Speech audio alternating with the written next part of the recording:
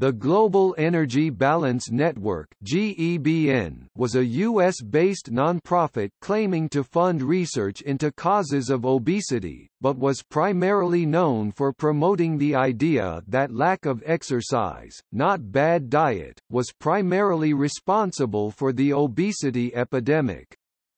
It has been characterized as an astroturfing organization. It received substantial funding from Coca-Cola.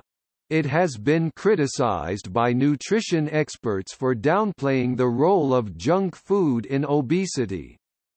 Critics have also accused the American College of Sports Medicine (ACSM) of supporting GEBN.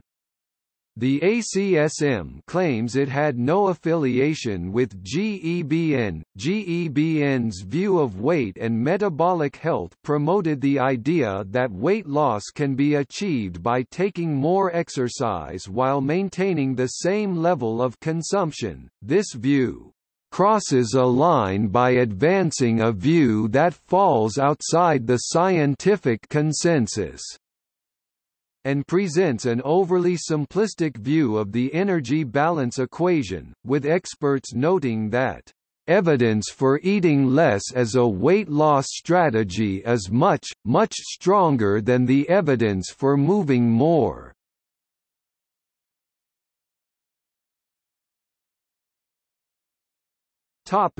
Outcome.